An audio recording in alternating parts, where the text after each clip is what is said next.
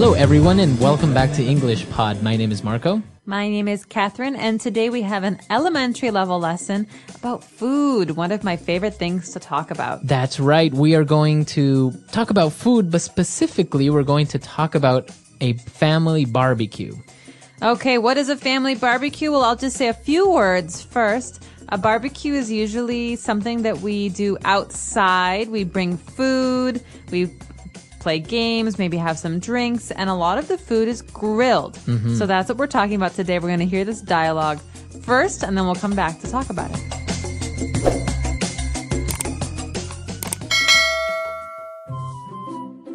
Is everything ready for the big family barbecue tomorrow?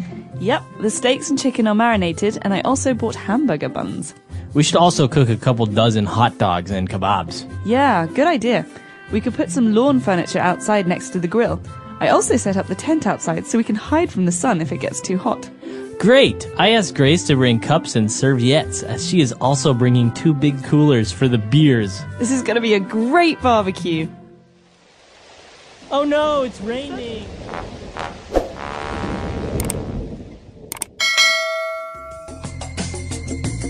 All right, we're back. So probably a couple of words you didn't really understand. So let's take a look at those now in language takeaway. Language takeaway. Lots of food words, Marco. The first one is barbecue. We were talking about that a minute ago. A barbecue is something we do usually for something, a special occasion or for dinner. It's a summertime thing. You know, you go outside when it's warm and the entire family comes and we have food. Sometimes people even bring food. Right. And actually, as you mentioned, it's something that you do a barbecue. You have a family barbecue, but it's also a verb to barbecue something. So to cook meat on a barbecue. So that's cooking meat, not in a stove, not with gas. Usually it's under a fire or very warm, intense heat coming from coals. Exactly. And so before we cook food, usually before we cook meat on the grill, before we barbecue it, we have to marinate it, okay? So in this situation, the steaks and the chicken are already marinated. Okay. So to marinate something which is a verb, or the steaks and chickens are marinated, which is an adjective. So basically means that you have added spices and maybe some lemon juice, different herbs or salts to the meats in order to give it flavor before you cook them. Exactly. Sometimes in Indian cooking, for example, you marinate with a yogurt sauce and you leave the meat in the refrigerator for a whole night. Exactly. So marinating or to marinate is a process to give flavor to food. Very good. All right. So we've marinated our food, our chicken, our steaks, but also we have hamburgers. So we need hamburger buns. What are buns? Okay. Buns are pieces of bread that are for special kinds of food. So you have a hamburger bun. It's a round piece of bread, and the hamburger goes on one piece and under another piece. A hot dog bun is different. It's like a piece of bread that's folded, and the hot dog goes in the middle. So bun is a special kind of bread for these kinds of foods. All right. So remember, if you want to have a hot dog, you need to buy hot dog buns. So people know already that you're talking about bread. And if you want to buy a hamburger bread, you say a hamburger bun. That's right. So hamburger buns and hot dog buns. But after we talk about having the hamburger buns, we discuss how many hot dogs we're going to cook. So the person says we should cook a couple dozen hot dogs. All right. So a dozen is 12 units of something. Right. So eggs are sold in dozens. We buy a dozen eggs. We buy 12 eggs. Okay. Or you can say half a dozen. That means 6. Half of 12. And a couple dozen is usually around 24, 25. Okay. Very good. So a dozen hot dogs, and they are also getting kebabs. What are kebabs? One of my favorite foods. Kebabs are sticks or skewers of meat. So you have a very thin stick and you put the meat on it and you put that on the grill and you cook the meat on the grill.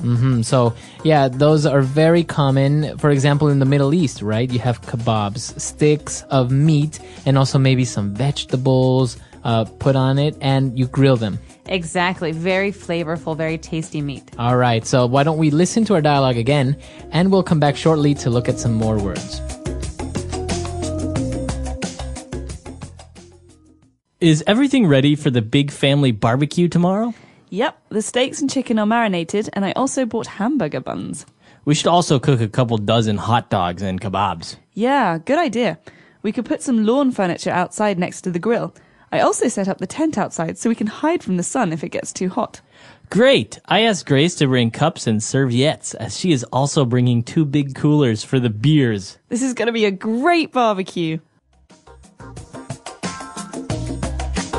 All right, we're back. So now why don't we go to a second part of language takeaway and take a look at 5 more words. Language takeaway. All right, the first word that we're going to look at is lawn furniture. So we're going to have lawn furniture outside. Okay, so before we even start thinking about food, we have to decide where people will sit at this barbecue. And so we have to find out how much lawn furniture we have. Furniture can be a sofa, a table, a chair. We have furniture in the house, but lawn furniture is furniture for the outside. A lawn is Right. the green grass outside your house. So it's usually not going to be made out of wood, for example, because if it rains, it might get ruined, right? So usually it's either plastic or maybe even rock or stone. or metal. Or metal. So that's what lawn furniture is. Furniture that is made to be outside in your backyard, for example, or that sits on your lawn. Exactly. And so we're going to be on the lawn furniture. We have the special thing for cooking meat outside, the grill. Okay, so we mentioned that you grill chicken or you grill steaks, but it's also a noun, a grill. So a grill, what is that? A grill is like a stove for the outside, but instead of having electricity to make the fire, we have gas or propane. And this is something that we light on fire. We use coals to keep the insides very warm. And so this is just a way to cook meats or even vegetables outside. Okay, perfect. So that is a grill. And if you're going to cook foods or vegetables in this way, so you're going to grill them. All right. And well, just in case it gets hot and you want to hide from the sun, we are going to set up a tent. Okay, a tent. You can sleep in a tent, but in this case, a tent is just a covering outside. So maybe some cloth or some fabric that will stand over us when we sit down or want to be outside. It's also a way to protect us from the rain. Right. So as you mentioned, a tent is something that you set up temporarily made out of cloth or plastic to protect you from the sun or rain. Or if you're going camping, you sleep in one. All right. And now that they have all the food, they need cups. And then they mentioned this strange word. It kind of sounds French. Serviettes. Serviettes. So I do think it comes from the French word. This is a British way of saying napkins. A napkin. It's like paper for cleaning your hands and cleaning your mouth that you throw away. Okay, so you can say napkins, or if you want to sound a little bit more fancier, you can say serviettes. And speaking of fancy, let's talk about beer. Where do we keep beer? It has to stay cold, right? Right, so usually you would place it in a refrigerator, but if you're outside or you're going camping, you want to keep them cold or you want to keep something hot. You place it in a cooler. Okay, so a cooler is a plastic bin or a plastic box that we put all of the ice in and the drinks. So it's not just for beer, it's also for Coke and Sprite and all these different drinks. Right, so it's usually made to keep something cool, but as I said, if you want to keep something warm, you can also keep it in the cooler. It keeps the temperature of the foods. And the nice thing is that it's not electric, so you can use it anywhere. Right. All right, so that's all the words for today. Why don't we listen to our dialogue for the last time?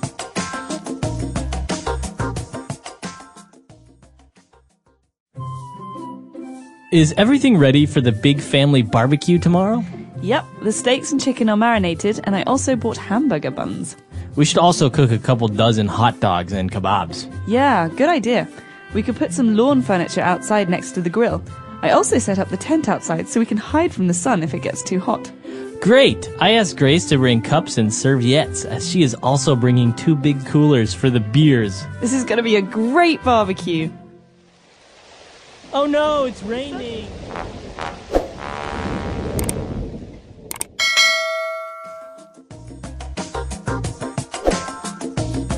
All right, we're back. So family barbecues and doing these things. Did you do these when you were young at home? Do you still like to do it? All the time. I love barbecues. That's one of my favorite ways to eat food. The nice thing about a barbecue is you get to sit outside and relax. And There's nothing better than nice, fresh grilled meat. Right. And well, you have all your friends over, so you're having a couple of beers and you're having some meat. And it's actually a really nice way of just having something at home with good friends and family, right? Exactly. And some of the most important barbecues we have are in the summer near July 4th. And so people like to have July 4th barbecues where you celebrate Independence Day and sit outside and drink and have hot dogs and hamburgers and macaroni and cheese. Actually, well, I was in Chile. I noticed that as well. Near their festivities for their independence, which is September 18th, a lot of people get together and have barbecues, and it's so popular that pretty much every house in the neighborhood you can smell somebody barbecuing on the weekend. You're making me so hungry. All right, guys. So if you have any questions, any doubts, or if it's common for you guys to barbecue back home, then why don't you send us a couple of comments at EnglishPod.com, and we'll see everyone there. Bye. Bye.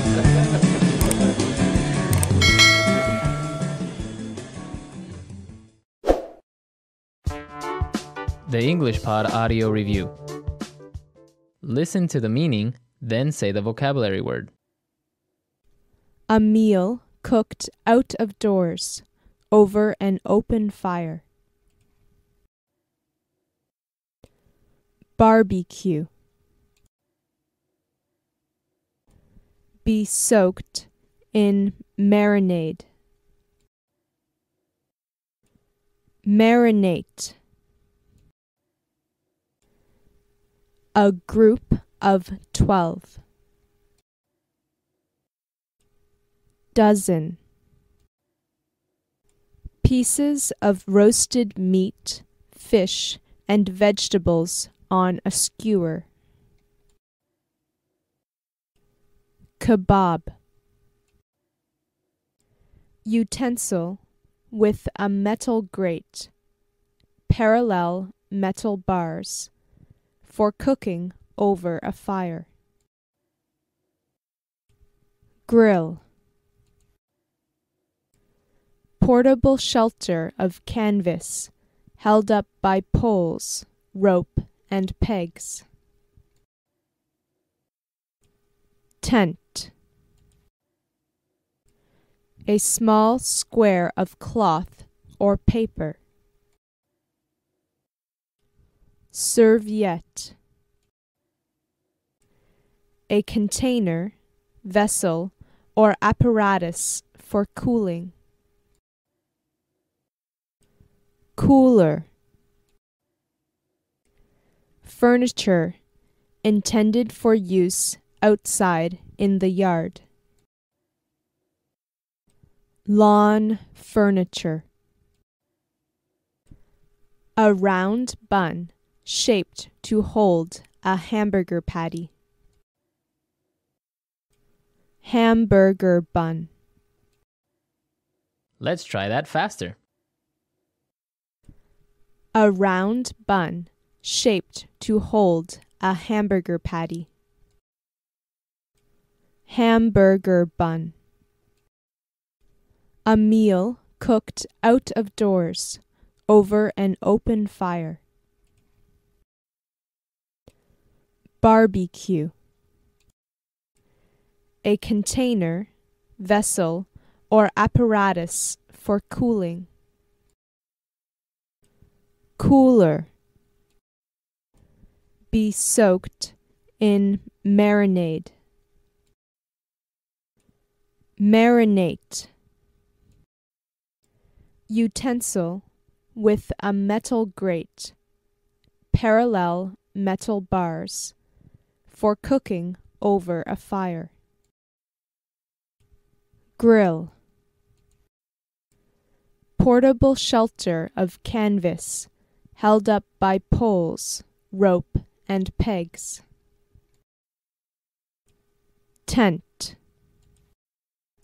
Pieces of roasted meat, fish, and vegetables on a skewer. Kebab.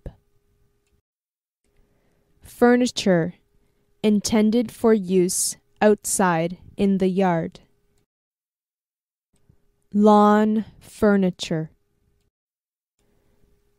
A group of 12. Dozen. A small square of cloth or paper. Serviette. Now say the word and hear it in a sentence. Barbecue.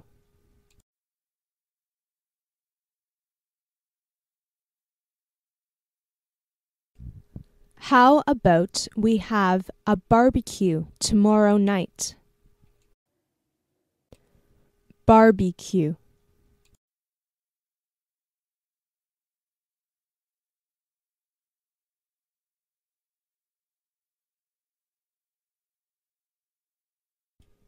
In the summertime at dinner, there is always the smell of someone in our neighborhood having a barbecue. Barbecue.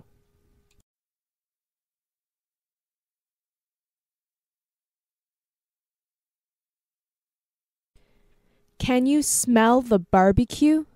My mouth is watering.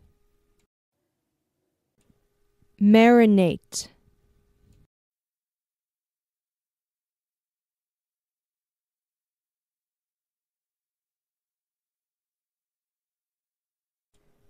Marinated steaks are much more tasty and juicier than regular steaks. Marinate.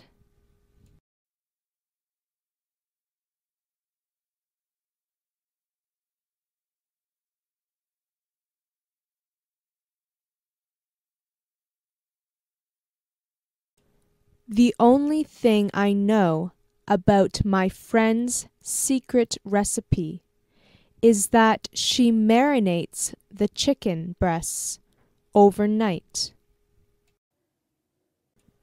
Marinate.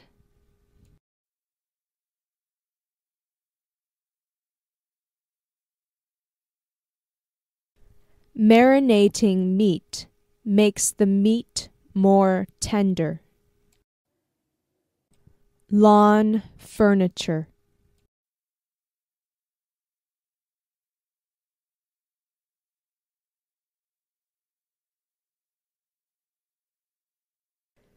We have a whole bunch of lawn furniture and a swimming pool in our backyard. Lawn furniture.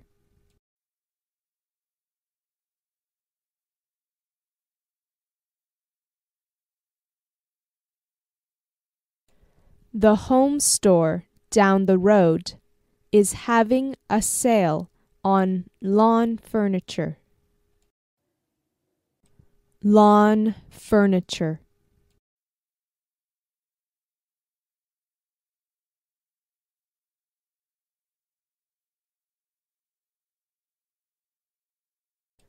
The party ended abruptly when people started throwing the lawn furniture into the pool. Grill.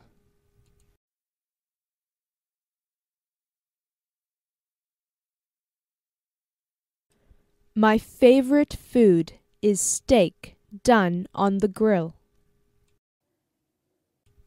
Grill.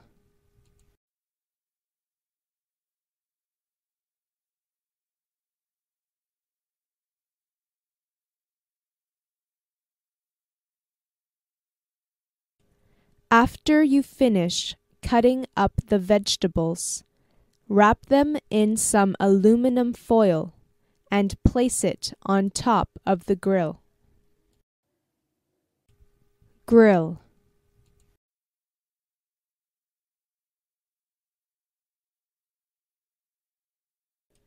You should always clean the grill after you use it. Cooler.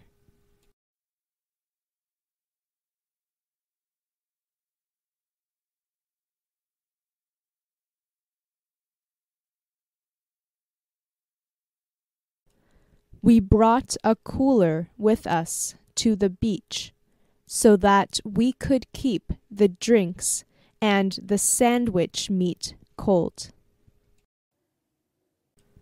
cooler,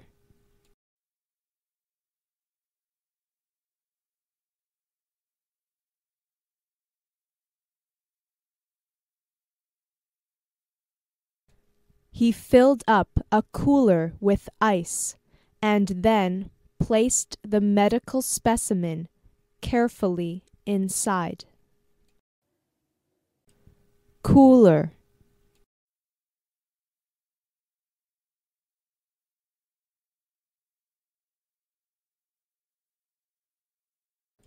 when we go camping, we always have a cooler or two to keep food cold.